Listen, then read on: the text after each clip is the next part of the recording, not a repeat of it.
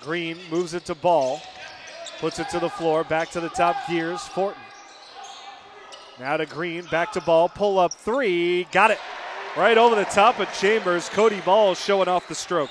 Gears looks to run, gets the middle of the floor, behind the back dribble. Braley to the rim for two. What a feed by Gears. Braley wants it in the low post, has Sangster on his back. Braley hangs, hits, and gets fouled. Braley beating the smaller Sangster in the post and then took the hit from Asuncion.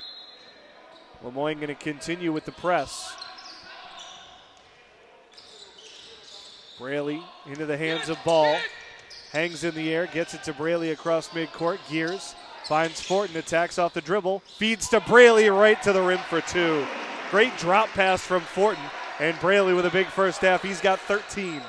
Fortin tries the baseline this time, pulls it back out. Gears to Ball. Braley wants it. He's got Sangster in a mismatch.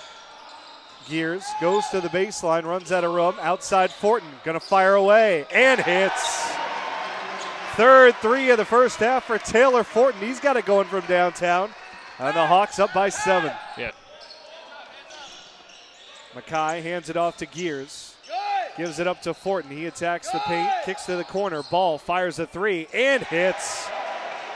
Second bucket of the game for Cody Ball. It's a three. And the Hawks lead by 10. Biggest lead of the day for St. A's, 42-32. Fortin to Gears. Into the corner. Ball, another three. Cash.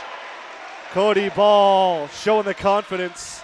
Hits his third three. Green moves it to Fortin. Behind the Braley screen, Mackay hands it off to Ball. Hot hand in the second half. Ball hung up in midair. Fortin shoots the three over Highland and hits. Fifth three for Taylor Fortin tonight, right in the face of Tanner Highland. Hawks by 15 with 11:15 to play. Ball behind the screen. Green to Mackay. Slams it home.